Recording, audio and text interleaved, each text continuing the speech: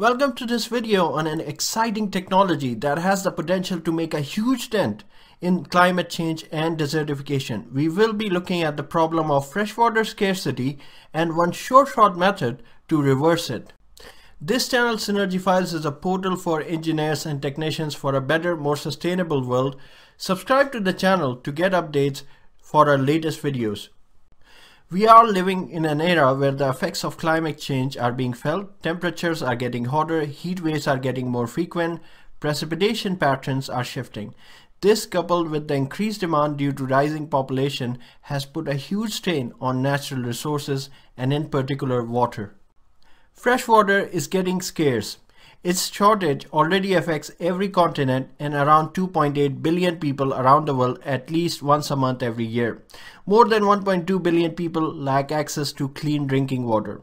A recent example is the turmoil in Cape Town, a city that was brought to its knees because of the shortage of water.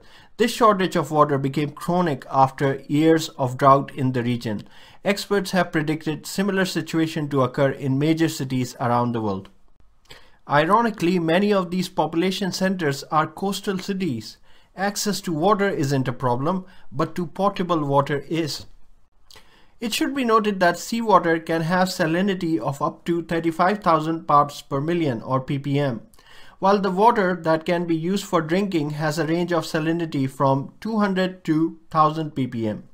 In the US, the official limit of dissolved salt for classification as freshwater is 1000 ppm. Whereas drinkable water is restricted to 500 parts per million. Seawater desalination therefore holds the key for treating one of the manifestations of climate change, that is freshwater shortage, but in this video we will go further and discuss the cure of climate change by the effective use of desalinated water. Climate change has not only made water scarce but is also adding to desertification. The deserts are increasing and are encroaching prairies and pasture lands year on year. Stopping desertification is the key to reversing climate change. Studies have shown that the more vegetation, the more rainfall it attracts. This is one reason why rainforests receive huge amount of annual rainfall. So now let's talk about the silver bullet that is the solution to climate change.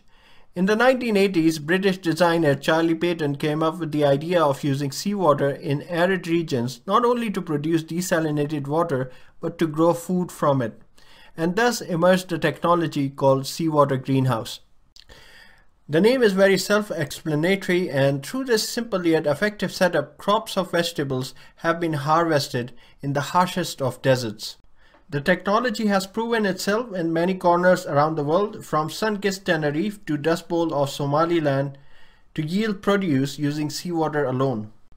Over the years, Charlie and his organization Seawater Greenhouse Limited has been able to fine-tune their technology. They can now accurately predict the growing condition around the year through meteorological data and use it to optimize plant growth. The way this technology works is very natural and uncomplicated. Salt water is pumped from the sea and is dropped over corrugated cardboard sheet. Air is then drawn through this cardboard sheet into the greenhouse. This allows the water running down the cardboard to evaporate and cool the incoming air.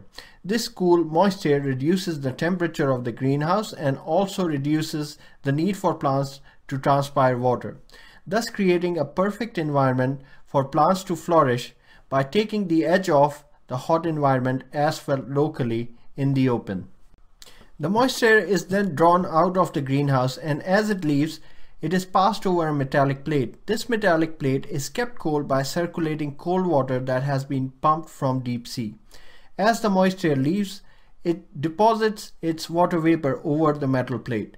This water is distilled water devoid of any salinity and is fed to the plants through drip feed.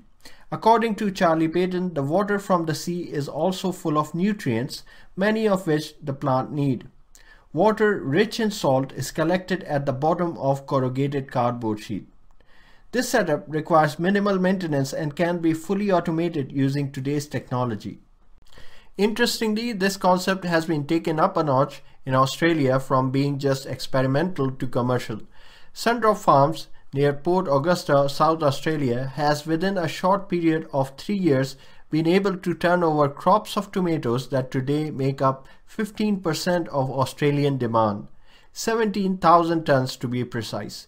And their aim is to take the yield up to 20% of the total Australian demand in the near future. They were able to do this in an area that has minimal precipitation and in a land that was barren.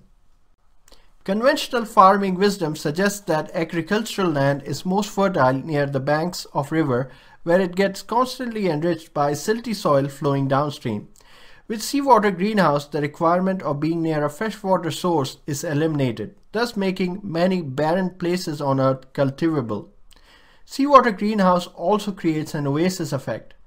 The microclimate it creates helps vegetation to spring out in the surrounding. The oasis effect is evident from these pictures. The excess humidity from this seawater greenhouse has resulted in lush vegetation in the surrounding just after 2 years of its operation. If the seawater greenhouse technology is supplemented with water box technology, then huge artificial oases can be created. Note that trees planted in biodegradable water boxes have more than 80% survival rate even in arid environments. The seawater greenhouse will remain the central hub and the seed to sprout vegetation.